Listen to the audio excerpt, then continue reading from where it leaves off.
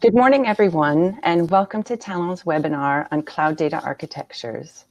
My name is Allison Reed, and it's my pleasure to introduce you to my colleagues from the international team of Talan, Nicolas Cambolin, Global Director of Data Consulting and Technology Services, and Ibrahim Safieddine, Senior Architect and Technical Lead. This morning, Nicolas and Ibrahim will be sharing with you the latest data trends, some concrete use cases, and an in-depth look at the components of the 5 principal cloud data architectures on the market today. While we're waiting for a few more of our participants to connect, a few housekeeping items to help you get started.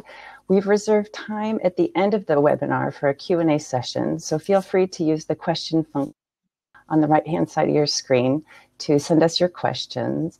And to limit the data usage necessary for all of us to connect remotely, we're going to be turning off our webcams during the presentation, and we'll come back to you at the end of the Q&A session. So for those of you who don't know Talan, Talan is an international IT consulting firm. For more than 15 years, Talan has been advising and supporting its clients in implementing digital transformation and organization projects. We do this by using our technical skill set in areas such as smart automation, RPA, artificial intelligence, data, and blockchain technology. And we're doing this for clients in a large variety of sectors. Talan's origins are resolutely French, and our headquarters are in Paris, France. But Talan has grown to be an international group and is now present on 4 continents. We're pleased to see many participants this morning from different countries, including Switzerland, UK, France, Italy, Luxembourg, amongst others. And this morning, Nicolas and Ibrahim are joining us from Talan in Switzerland, and I'm here with Talan UK. So we're really pleased to have you here today. We've got over 400 data specialists around the world to help you wherever your projects are managed. And so without further ado, I'll pass the floor to Nicolas. Thank you, Alison. So I'll cut the camera and we can move on to next slide. So data trends and use cases. Trend number 1, change as a constant. The recent crisis has shown that when a shock of that magnitude takes place, it is key to have the right data to assess the real situation of your company and to start elaborating scenarios to adapt to it. If you're not equipped, it will be much more difficult for you to collect, to analyze data, to make timely and informed decisions. This is currently pushing companies and institutions to rethink the way they operate fundamentally and how departments collaborate together. Trend 2? Yeah, trend 2, data explosion. The volume of data of all sorts is still growing. Text, voice, sounds, videos, images from drones, satellites, microsatellites, mobile, produced by both humans and machine continue to, as we said, to grow at a very rapid pace. The raw data from all these sources should be refined to become intelligence, and then that intelligence will become information that will be used for either actions or automations, producing results, and then it loops back again and again.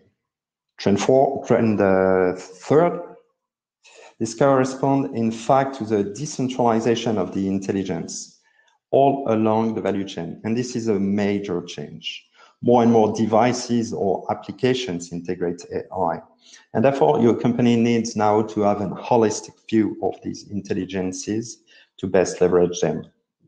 Nonetheless, a central intelligence is still needed to pilot everything and to stay in control. Of course, with this decentralized of intelligence and the race of operations between business intelligence and the overall intelligence makes that you need to have a direct impact on every aspect of your value chain. Producing just reports nowadays become more and more useless. Trend 4, real-time and cloud. Of course, this is a direct correlation to what we saw before. The increase of connected humans and machines, plus the need to have a direct impact on operation, imply that you must be able to manage them in real time. So it will grow fastly over time. Of course, to do so, the fastest approach is to leverage cloud resources and services because it becomes more and more costly to do that on premises. So now I suggest, based on this general context, that we move to 3 use cases. We saw for 2 of them in different countries, and the second one is specific to one of our countries. Case number 1, so we're in the financial services sector, and there the main challenges were to break the bunkers or silos of data within the financial institution in order to unleash the collective intelligence. Second challenge was to generate, of course, productivity gains, because we noticed that sometimes up to 30% of the time was dedicated to collecting, cleansing, preparing data before being in a position to analyze that data and to create intelligence. Of course, third challenge was to equip the institution with a new generation of data platform. Results, so we managed to build, depending on the country, a new hybrid cloud platform up and running within 12 to 15 months. Second, it was possible then to build more faster a security. You can stay back, yeah, thanks. To build a security master file to enrich the analytical capabilities of the financial institution for simulation, quantitative analysis, and also to have a 360-degree view on positions and transactions. Now we can move to case 2. Mobility transport. So there the challenges were to better match the offer and the demand of taxis in 3 railway stations in a European capital. Plus it was also a request from the local authorities saying that given the impact on the traffic, please make sure you can do something to improve it. And of course, another challenge was to enrich the passenger experience arriving at the station. So what we did was to set up, design, and deploy a new IoT hybrid cloud platform, and then it was up and running within 6 months. Another result was, of course, the ability to analyze very fast the taxi data, the Wi-Fi traces, and the fixed devices that were present in the station. So doing that, we had more precision in calculating the waiting time, and also, more important, the ability to direct upfront the different taxis within the city to the right station. Again, 3 railway stations were in the scope. Overall, this was the first step to better understand the passengers' flows in these stations. Okay, 3. So we can move to, energy utilities sector.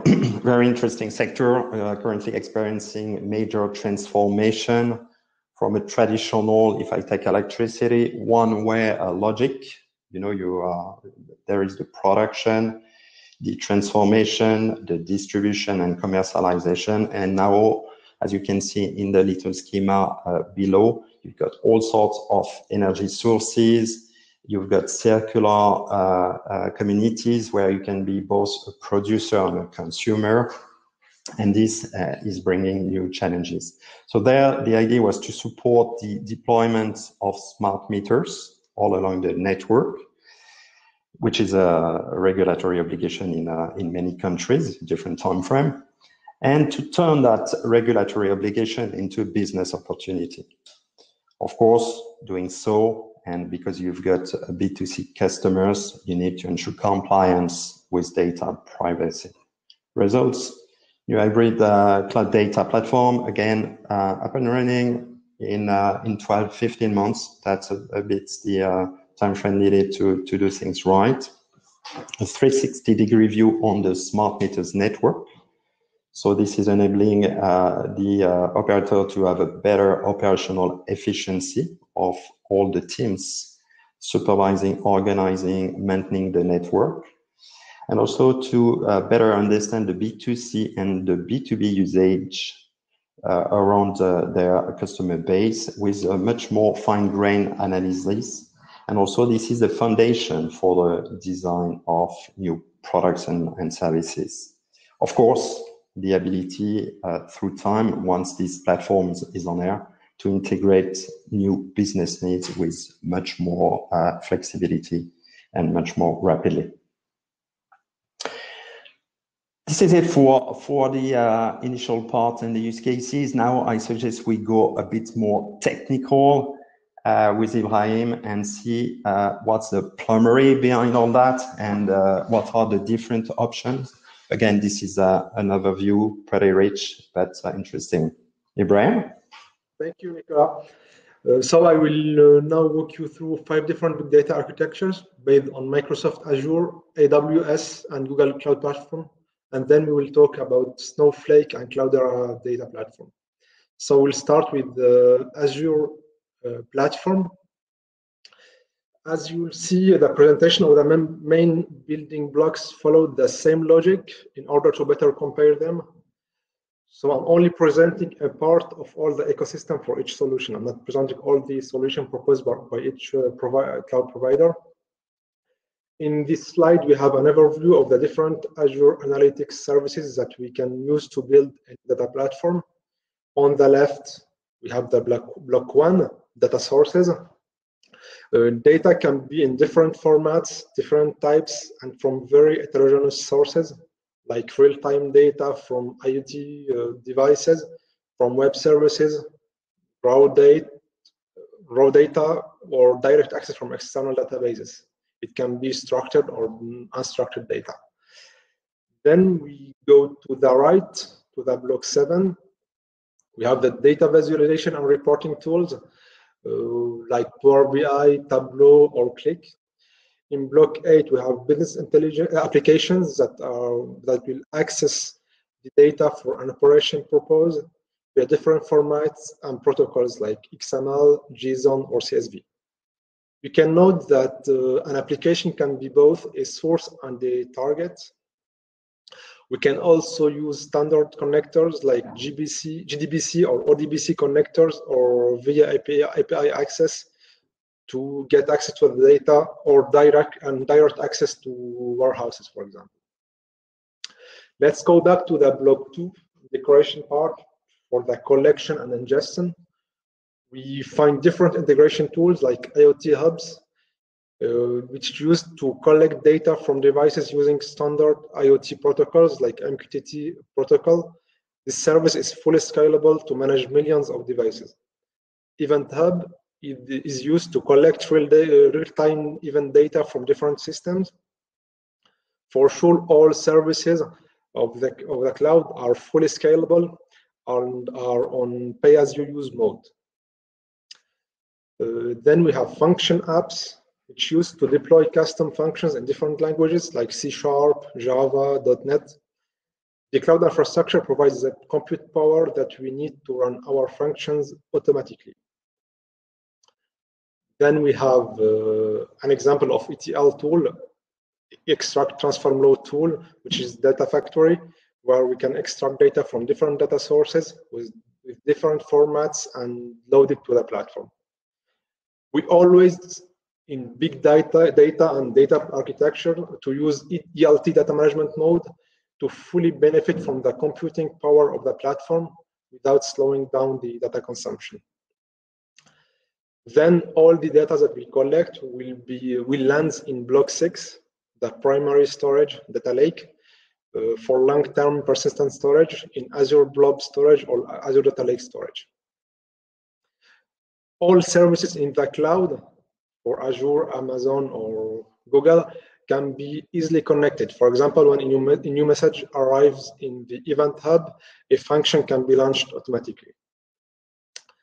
We move to the block 3, where we have all big data and real-time processing and data science tools for artificial intelligence and machine learning. We start by stream analytics, which is used to analyze, process fast data, and trigger actions and alerts. It can also supply computed data to other systems. Another example is Databricks, which is an Apache Spark-based analytics platform. With Databricks, we can manage streamlined workflows and big data batch calculations in fast way. With Spark SQL, we can use data frames to work easily on structured data, and MLlib libraries, where we have all common learning algorithm and utilities to analyze data. For instance, we have libraries like TensorFlow, PyTorch, or Keras. We move then to block 4, where we can find real-time databases and warehouses. We start by Synapse Analytics. Synapse Analytics is the new version of SQL Data Warehouse, now in public preview. It brings together enterprise data warehousing and big data analytics, where we can query data with SQL on demand or using embedded Spark pools. This Synapse Analytics is a complete end-to-end analytics solution with integration of Azure Machine Learning and Power BI. The second database is Cosmos DB. That's a Microsoft distributed multi-model database. It offers low latency queries, so less than 10 milliseconds for all data volumes. It offers high availability for critical applications with 99.9999% availability and consistency. The third component is analysis services. It is an analytical data engine to create OLAP cubes, but it's a big advantage of Azure cloud computing comparing to other data platforms. We finish with the block 5 for the block that concerns cost security, governance, lineage, and data platform administration. All the services in Azure cloud are protected using a collection of security and governance and administration tools. Here we have just a sample of the various security components that protect client services and data.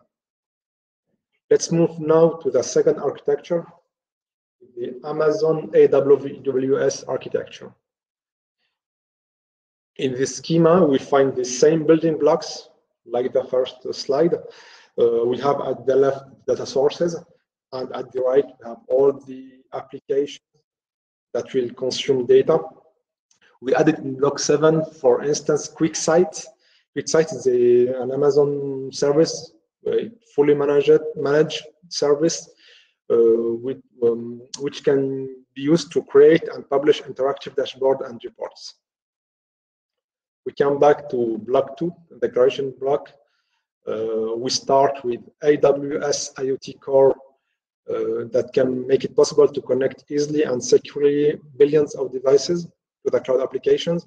It can manage trillions of messages, and this service is the equivalent of IoT Hub in Microsoft Azure Cloud. Then we have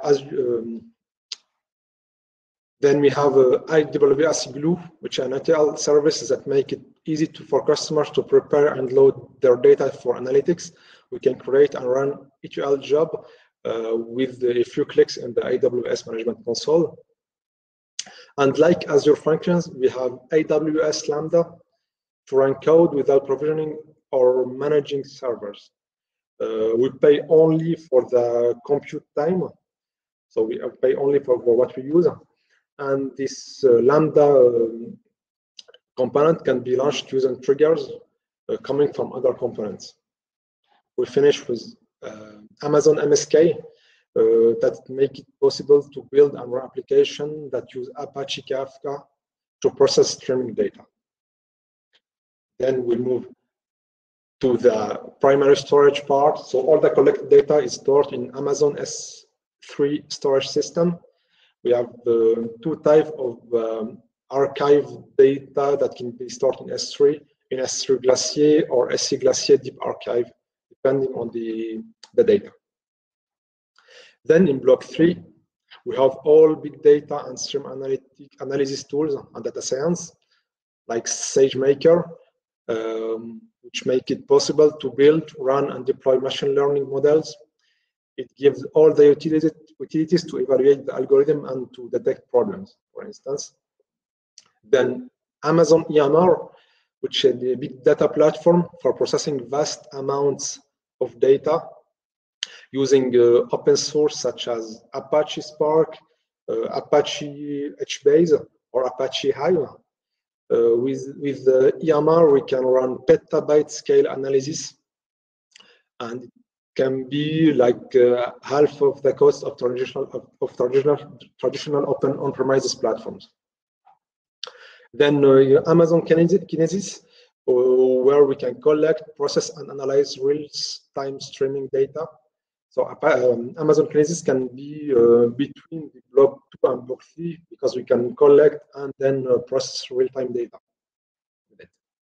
We move forward to block 4, where we find all the real-time databases and data warehouses.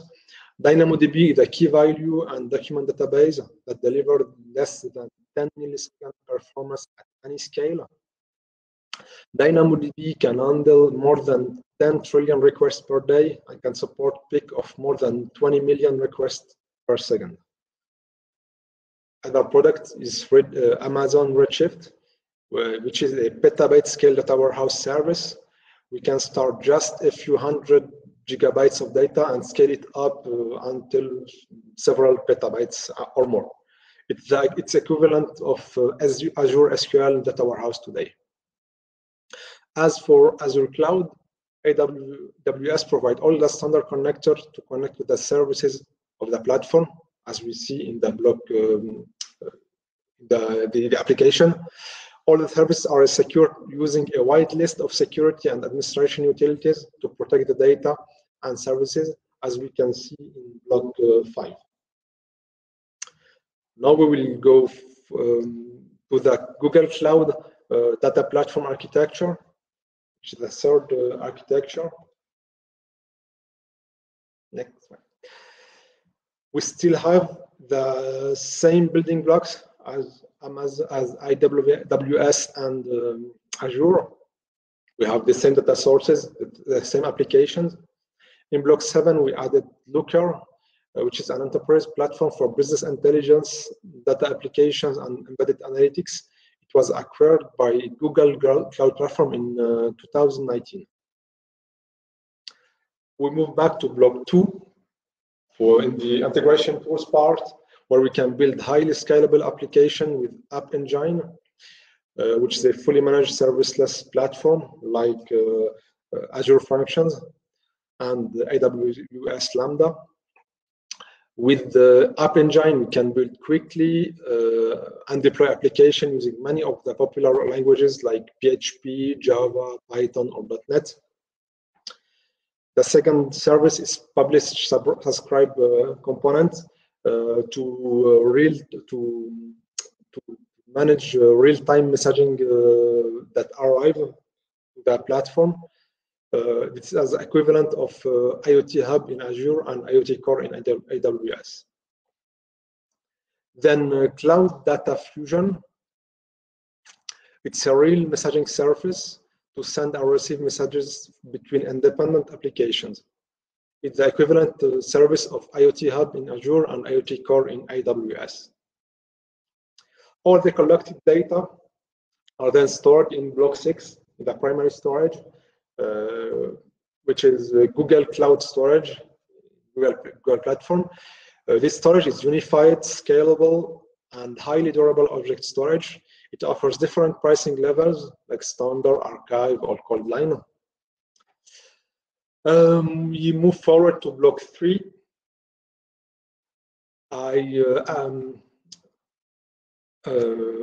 Artificial intelligence platform make it easy for machine learning developer, data scientists, and data engineers to make their machine learning projects from development to production and deployment, and to deploy it quickly and cost effective. Sorry. The artificial intelligence platform in Google supports Kubeflow. That's a Google open source platform.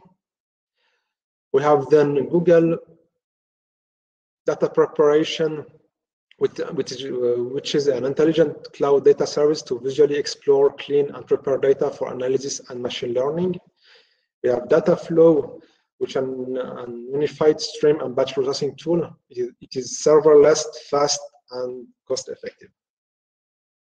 We move to block 4 then, where we can find the real-time and the data warehouse databases. We have Cloud Big Table. It's the Google NoSQL Big Data Database service. It's the same database that powers many Google services like Maps and Gmail. Then we have BigQuery database. With BigQuery machine learning, we can do data science computation, data analysis to build and personalize machine learning models directly inside BigQuery using simple SQL. With BigQuery BI, Business Intelligence Engine, we can do fast in-memory analysis to allow users to analyze large and complex data sets interactively. We have also Cloud Spanner, which is a fully managed relational database service that offers transactional consistency, but at global scale. Like AWS and Azure, all Google Cloud services are protected with a wide catalog of security applications, as we can see in block 5. Now we will go to the Cloudera architecture.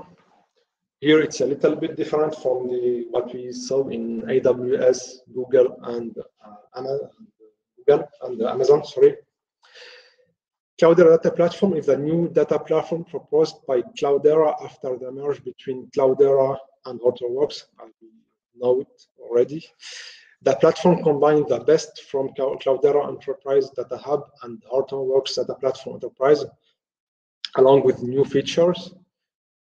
Today, Cloudera is the leader of big data on-premise platform based on open source Apache Hadoop technologies.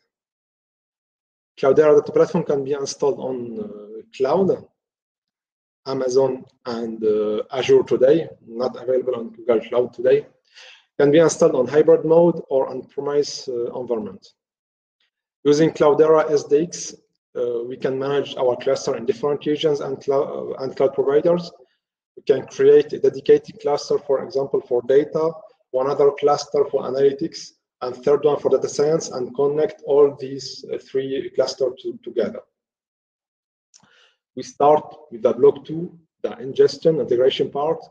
We can use Apache NiFi for data integration.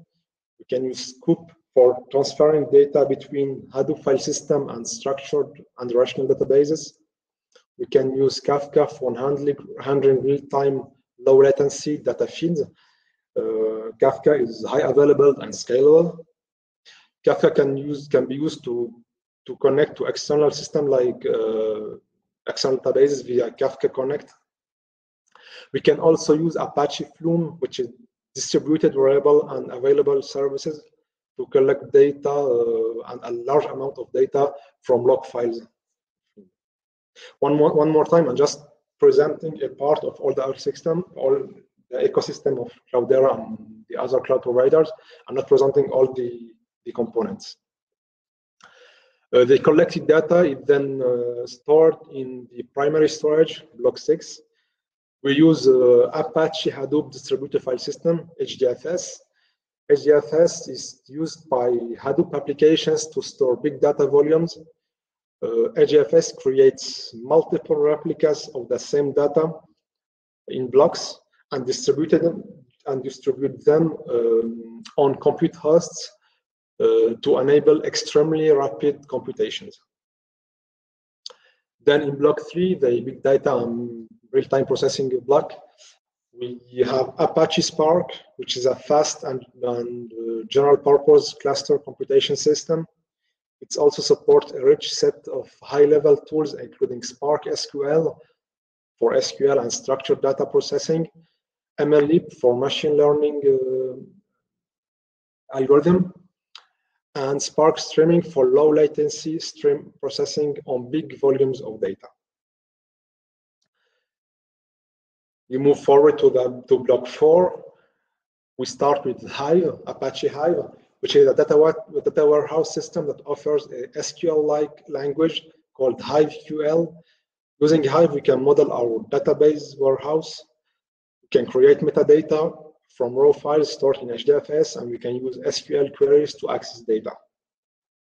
Then Apache Impala, which was a Cloudera product at the beginning. Impala is a massive parallel processing SQL engine to query raw data with very low latency on big data volumes. Impala uses Hive metadata to access HDFS data. The third database is Apache HBase. It's a random real-time read access data for large data sets. It's a NoSQL column-oriented database, and it's used for hosting very, very large tables, billions of rows and millions of columns. And we finish with block 4, where we use Apache Atlas and to audit and manage the governance of the cluster, and Apache Ranger to manage fine access rights to files and databases. We move next to the next architecture is the Snowflake architecture. Snowflake, it's a cloud-based solution which is having a huge traction at the moment. It can be hosted on AWS, Azure, and in 2020 it can be hosted in Google Cloud platforms.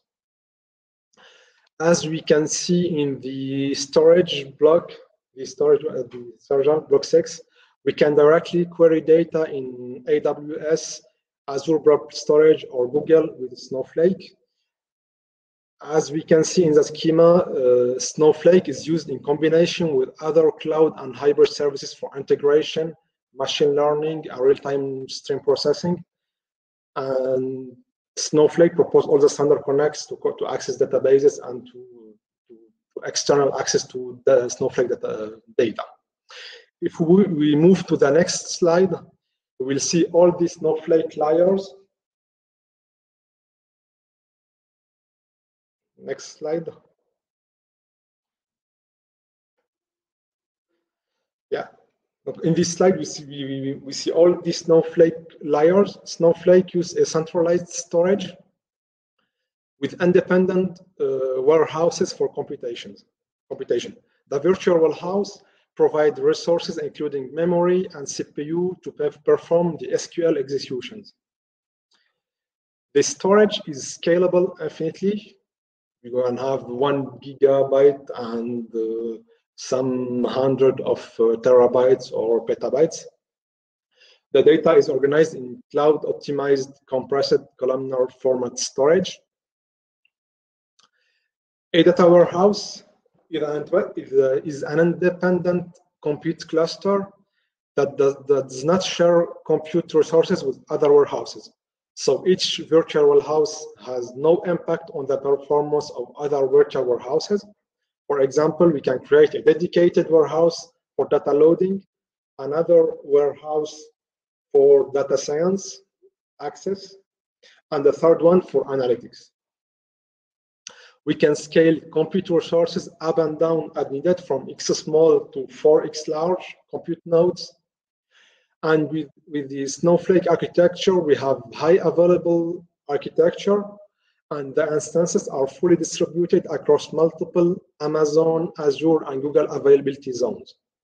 Snowflake is secure by design, so all data is encrypted over the internet and on disks. And we can query with Snowflake both structured and semi-structured data like JSON, Avro, or XML using simple SQL operators and with the performance that is very close to structured data. Thank you for listening. It was pretty dense, so I hope I didn't lose you. I'm now handing over to Nicolas. Thank you, Ibrahim. So yeah, maybe the next slide, Jan. To sum up, yeah, it was pretty dense, running through very quickly an overview of all these tech architecture. Of course, many more complexity behind. We're trying to abstract and go to the essential. Key success factors. The first one is, of course, any of these transformation projects must not be justified only by technical aspect. The number one key success factor is when our clients have a strong business centricity in this project. We saw that in the introduction part. This must have a clear and demonstrated impact on your business model and operation. So you need to be very clear on what you want to do differently from what you're currently doing, being customer-facing activities, supply chain, manufacturing, depending on your industry or the way you currently manage your investment, if you're an asset manager, for instance. Second, a robust technical vision. As you saw, there is plenty of options, and they're all pretty robust at the moment. So you need to forge your vision based on where you want to go, plus the legacy you are bringing with you and how you want to transform it. Third, key success factor, go rapidly, testing, trying, and have an iterative execution. No grandiose plan, 1 year and a half, and we'll see at the end. So try to have, every 3-4 months, major elements delivered, tested in your execution plan. Fourth, proof of value versus proof of concept. So this is again a correlation with point 1. You're not proving a technical concept, can be part of the transformation, but what you're looking for is how you're currently having an impact on the value of total or parts of the value chain of your company or public institution. So I think this is it for the wrap up for the tech session. Maybe, Alison, we can move to the question as time is running. Yeah, so I suggest we all come back and join our participants for the Q&A session. We've had quite a few questions. The first one I would put to you is, do all cloud platforms propose a data center in Switzerland? Yeah, very hot topic when you're in Switzerland. So currently Microsoft Azure and Google Cloud propose availability zones in Switzerland.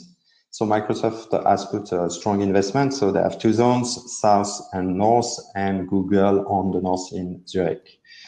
More broadly, all providers currently have a release plan of new availability zones. For instance, if we take Spain, Amazon and Google plan to open Spain in 2022-23.